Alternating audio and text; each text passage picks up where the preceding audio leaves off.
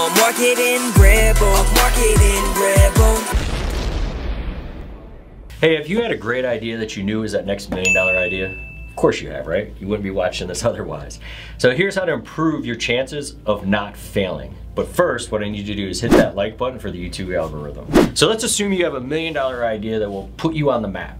You're all excited to discuss the idea with someone and get positive feedback, right? You start to dig in and really explore it further, just to see how profitable the idea will be. You do all that without reflecting on the data, knowing that the idea is just too good to pass up, right? You gotta go all in. A few months down the road, and you're feeling a little uneasiness, starts to creep in on you, right? You remain positive that the results will come, still overlooking the importance of data. Well, a few more months go by and you're at a point where you're ready to really kind of give up or reassess your idea. Certainly, you have already invested a significant period, right, of time and money into this. Giving up now would just kind of seem illogical, right?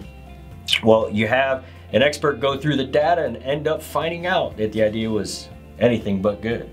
The numbers don't add up, and you can only expect to make enough to recover your investment. That's it.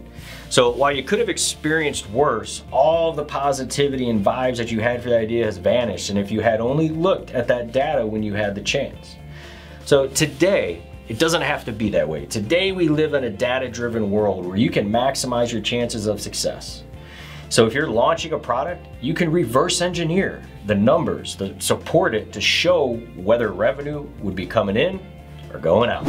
Only then are you able to move forward with the idea once you understand that. So you can do this with a simple spreadsheet and basic financial modeling. Yet a lot of entrepreneurs avoid it. The data, especially today, is your friend. You know, it acknowledges what works and what doesn't. It also supports the decision-making process for the rest of your life, right? Through the use of data, you can discover critical pieces of information such as how many clients you will need to generate, the kind of revenue you are targeting per day, per week, month, and year. When you will hit your break-even point, how much you should price your product at, what kind of profit you can expect over the next quarter or year, how many leads are needed to get moving, right? So based on these important pieces of information, you can decide whether the model is something to work with or whether it's not, right? Whether your business idea will take off or not.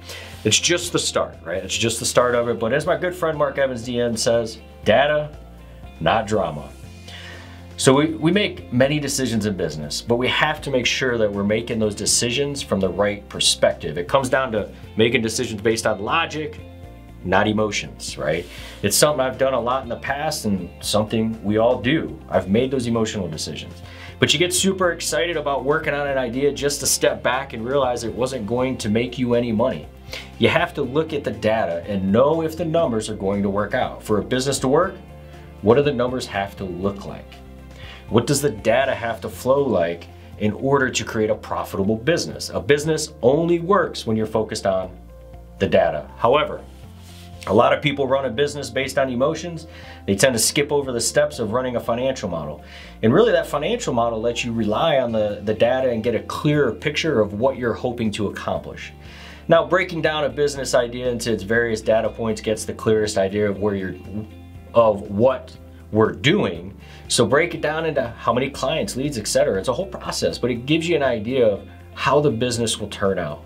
And when we're starting with a new business idea, it's easy to get fired up and make decisions based on your gut. It's an instinctive decision and not a data-driven decision. So with bubbling feelings of excitement, it's easy to get carried away and create a business that sounds great in theory, but it's terrible in practice. So as a marketer, you have paid traffic, sales funnel, and a certain matrix with every step. These can include your cost per click, the conversion rate on the landing page, the cost per lead, the cost for having a sales call, and so much more, all these different points, right?